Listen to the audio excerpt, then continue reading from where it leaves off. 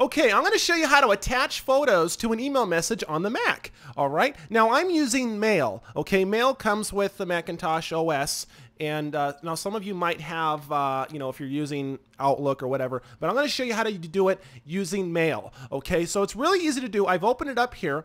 All I'm going to do is just come up here and click on New, and that'll open up a new message, and then I can just come in here and just say, I'll just put Hi Bob.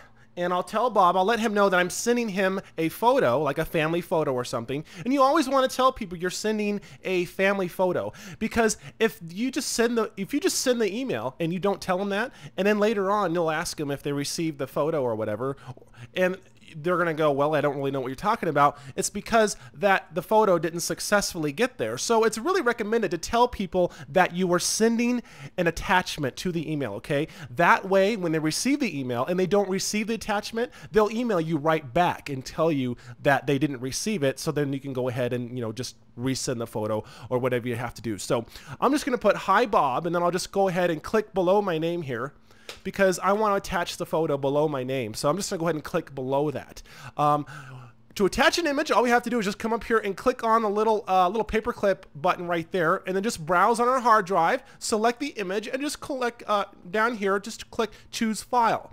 Okay, but see, a lot of times when I started using the Macintosh, I was sending a lot of photos to people that were using PCs.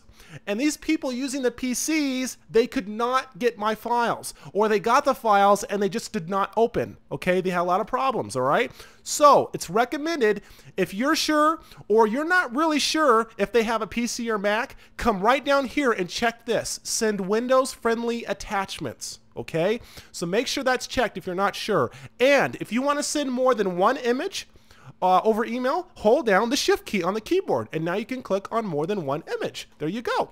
And all you have to do is just go ahead and click on Choose File. And then the Mail program will automatically add those files to your little email message here. There you go. We got 1, 2, and 3. And if you ever want to go ahead and remove one, let's say you attached one and you, well, I didn't really want that one in there. So, well, we can actually just click on the photo right in the email program and hit delete. There you go. I'm going to go ahead and delete these other ones too. I'm going to highlight, delete, and highlight and delete. Okay, so there's another way we can do it. Come right up here to Mail, or sorry, come over here to File, and you can actually select Attach File. So you can actually just browse to one of the images on your hard drive using Attached File, okay? And just click on Choose File to attach it. Or there's another way. Open up the Finder. There you go. So if you would rather browse to a hard drive or browse to a folder on your hard drive using the Finder instead, we can do that as well. And then we can select more than one image inside the Finder. And then just go ahead and click on all those images and then browse or just drag those to the email program.